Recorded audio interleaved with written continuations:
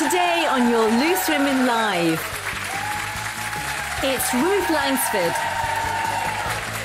Kéllé Bryan, Coleen Nolan and Janet Street Porter.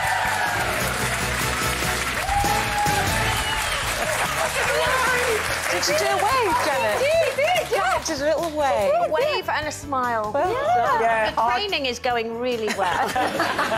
I'm doing both at To once. you. Thank you very much for that lovely warm welcome, our studio audience, and welcome to you at home. This is your second helping of Loose Women this week, and we've got a lot coming up for you. With 7 and 11-year-olds across the country sitting down for their SAPS test today, including Kelly's son Regan, we'll be talking about how parents can support their kids through exam stress.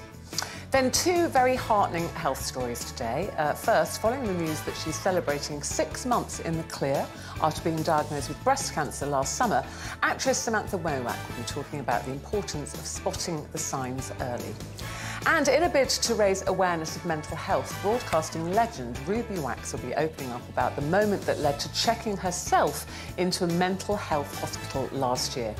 Now, as always, we love to hear from you. You can get in touch with us throughout the show via all our social media platforms on the screen for you there.